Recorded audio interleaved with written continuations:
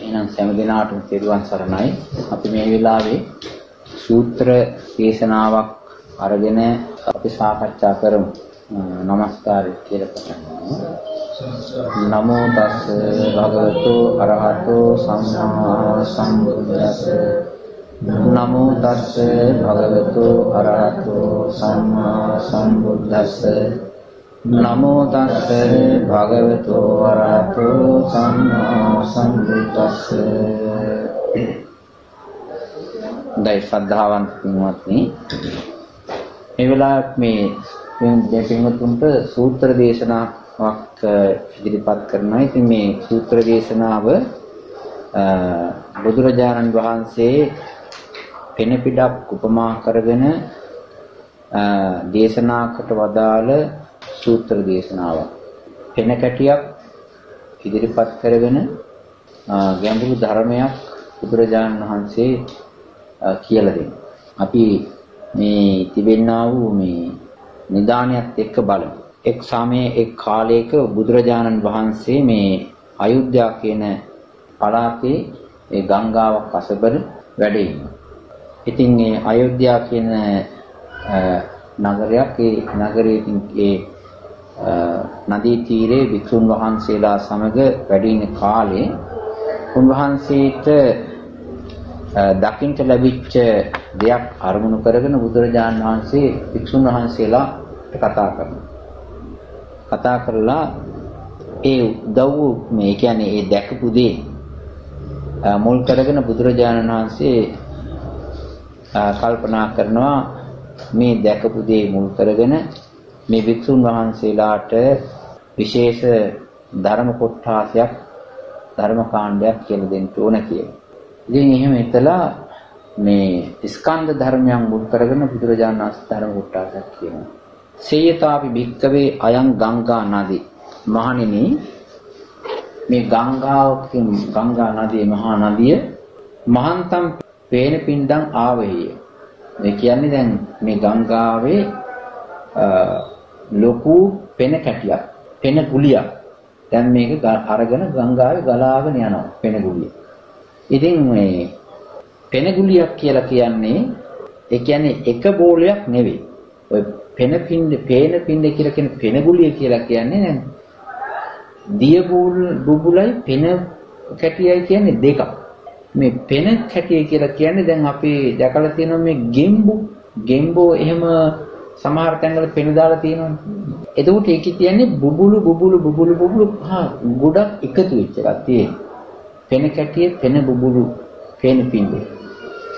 එතකොට ඒවා එහෙම මේ අර දිය බුබුලක් වගේ එහෙම නිකන් එකපාරම බින්දෙන්නෙත් කැඩෙන්නෙත් නෑ. ඔය නිකන් අර ලාටු වගේ. සමහර වෙලාවට දෙන ලාටු වගේ. ඒ වගේ එකක් තමයි පෙන පින්ඩේ කියලා. දැන් අර තව කොළ වලින් සමහර වෙලාවට තියෙනවා මේ නිකන් දියසෙවල් වාගේ තිබෙන්නා වූ තියෙනවනේ, ඒ වගේම හැදෙනවා නිකන් පෙන කැටි. ඒවා එකපාරම කැඩලා බෙදලා යන්නේ ගුලියට එහෙම හැදලා තියෙනවා. ආන්න ඒ වාගේ පෙන පිටක් ඉතින් වතුර උඩ එහෙම ඒවා සදාකාලික කියන එක නෙමෙයි, කැඩෙනවා. හැබැයි ඩිංගක් දුර ගිහිල්ලා හරි එහෙම නැත්නම් ටිකක් දුර ගිහිල්ලා හරි එහෙම නැත්නම් ඒ වෙලාව හරි එහෙම කැඩලා යන්න පුළුවන්. ඉතින් ඒ වගේ පෙන ගුලියක්, පෙන පින්ඩයක් ඉතින් මේ දැන් වතුර ගහගෙන යනවා. තමේනම් චක්කුමා පුරිසෝ පස්සෙයි. ඉතින් මේ පෙන ගුලිය ගලාගෙන යන බව හොඳට ඇස් තිබෙන්නා වූ මිනිස්සෙක් දකිනවා. ඇස් තියෙන මිනිස්සෙක් මේ පෙන ගුලිය ගලාගෙන යන බව දකිනවා පේනවා. දැකලා නිජ්ජායේ යෝනිසෝ උපපරික්ඛේය. දකිනවා, හොඳට හිත යොදලා බලනවා, බලලා නුවණින් මෙනෙහි කරනවා. මොකක් ගැනද?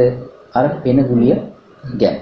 එහෙම පෙන ගුලියේ තිබෙන ස්වභාවය දිහා බලනකොට මේ පෙන ගුලිය මේක මෙහෙම ගහගෙන යනවා, ගලාගෙන යනවා. මේක තව ටිකකින් නැති වෙන්න පුළුවන්, ඩිංගක් දුර ගිහලා නැති වෙන්න පුළුවන්, ඈතට ගිහලා නැති වෙන්න පුළුවන් කියලා හොඳට බලනවා. තස්සතං පස්සතු නිජ්ජායතු යෝනිසෝ උපපරික්ඛතු. කොහොම මෙනෙහි කරගෙන යනකොට හොඳට නුවණින් දකිනකොට ක්‍රිත්තකංචේව කායේය, තුච්ඡකංචේව කායේය, අසාරකංචේව කායේය. මේක හිස් ඒ වගේම වැඩකට නැති තුච්ඡ අසාර දෙයක් හැටියට ඔන්න හඳුනගන්න. අසාරකංචේව කායේය. කිං හිසියා වික්ඛවේ පේන පින්ඩේ සාර. ඉතින් මේ කියන්නේ පෙනගුලියක තිබෙන්නා වූ හරය මොකක්ද? හරය කියලා කියන්නේ? හරය කියලා කියන්නේ යම්කිසි මේ අපි ගහක් කැපුවම ඒකේ තියෙනවනේ අරටුවක් කියලා එකක්. ඒ කියන්නේ හයියක් කියලා එකක් තියෙනවා. එතකොට යම්කිසි දෙයක් ගත්තාන් පස්සේ ඒකේ තියෙනවනේ එකක් අර හයියේ තියෙන එක. ඒ කොටසට කියනවා හරය කියලා. වැඩකට ගන්න පුළුවන් ස්ථීර ඒ වගේම කැඩෙන්නේ විදිහින් නැති අතිය. ඒකේ සාරය. ඉතින් මේ කිංහිසියා වික්කවේ පේන පින්ඩි සාර. මොකද්ද මේ පෙන පිටුවක තියෙන සාරය? එහෙම එකක් නෑ. ඉතින් මේ නුවණින් බලන නුවණින් මෙනෙහි කරනකොට පෙන පිටුවේ කිසිම හරයක් නෑ. මේක හිස් තුච්ච පහත් දෙයක් කියලා අර පෙන පිටුව පිළිබඳව තීරණයකට යනවා.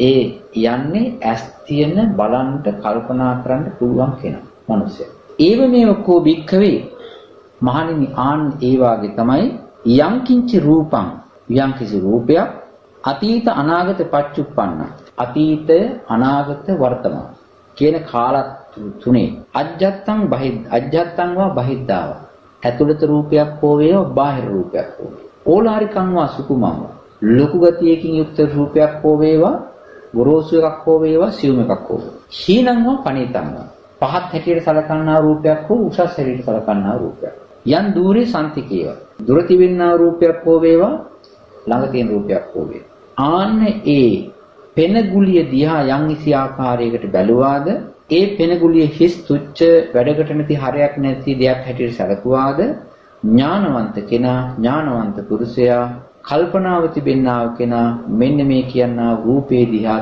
රූපස්කන්ධයේ පිළිබඳවත් අතීත අනාගත වර්තමාන ආධ්‍යාත්මික බාහිර ඕලාරික සුකුම හීන ප්‍රණීත දුරළඟ වශයෙන් තිබෙන මේ රූප සියල්ල පිළිබඳවත් ඔන්න ඔය විදිහට හිතනවා මෙනෙහි කරනවා සලකනවා. දැන් එතකොට මේ රූපය මෙනෙහි කරනකොට ඒ රූපයේ තිබෙනා වූ ස්වභාවයත් ඇත්ත වශයෙන්ම හිස් දෙයක්. දැන් මේ රූපය අපිට මේ අර ඝන සංඥාව නිසා ඒකේ තිබෙනා වූ සියුම් විනාශය එහෙම පේන්නේ නැහැ. එහෙම දැනෙන්නේ නැහැ. ඒකේ තියෙන විනාශය ඒකේ ඒ සියුම්ව තිබෙනා වූ හරයක් නැති බව අපිට තේරෙන්නේ. හැබැයි හොඳට නුවණින් මෙනෙහි කරනකොට ඕක වැටෙන්න පටන් ගන්නවා. අර බුදුරජාණන් වහන්සේ අර මේ පෙන පිදුව උපකාර කරගෙන පෙන පිදුව ආධාර කරගෙන පෙන පිදුවේ උපකාරයෙන් උදව්වෙන් මේ රූපය පිළිබඳව මෙනෙහි කරන ආකාරය දක්වපු විදිහට. දැන් ඒකට පෙන පිදුව ආධාර කරගෙන මොකද්ද මෙනෙහි කරන්නේ? රූපය. එතන තමයි උසස් පාත් කියලා කියන්නේ මොකක්ද? උසස් පාත් කියලා කියන්නේ අපි සම්මත කරනවානේ රූප වලට දානවානේ පිටින් ක්වොලිටි පිටින් දානවා. දැන් අපි හොඳ රූප ජරාගුඩ කියන්නේ රූප ඔක්කොම ගත්තට රූපමයි. හැබැයි සමහරලාට තියෙන මේ හොඳ නැති රූප කියලා ඒක නිකන් අපුද්දලික සලකනවා.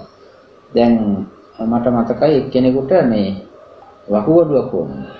ඉතින් වකුගඩුවක් වුණාට පස්සේ යා මේ දැන් යාගේ ජීවිතේ බේරගන්න වකුගඩුවක් ඕනනේ.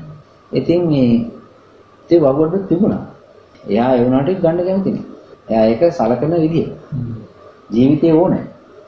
හේතුව ඒ වකුගඩුව අයිතිකාරයා මැරිලා. ඉතින් ඒක නිසා ජීවිතෙත් ඕනේ දැන් වකුගඩුවකුත් ඕනේ.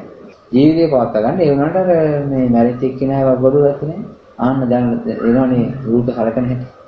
එයා හොඳයි කියලා සලකන්නේ ජීවත් වෙ ඉන්නා කියන්නේ. දැන් මේගේ අයිතිකාරයා නැති හින්දා එයාට ඒක කොලිටමයි. ලස්සන නැති අපි හිතමු හිඟන්නෙක් ඉන්නවා මේ දෙන්න එනවා වකුගඩුව. සමහරව කැමති නැහැ. අන්න දැක්කා. මනින් තාලු. ඒ වගේ තමයි ඔය රූපේ තිබෙනා ආකාරය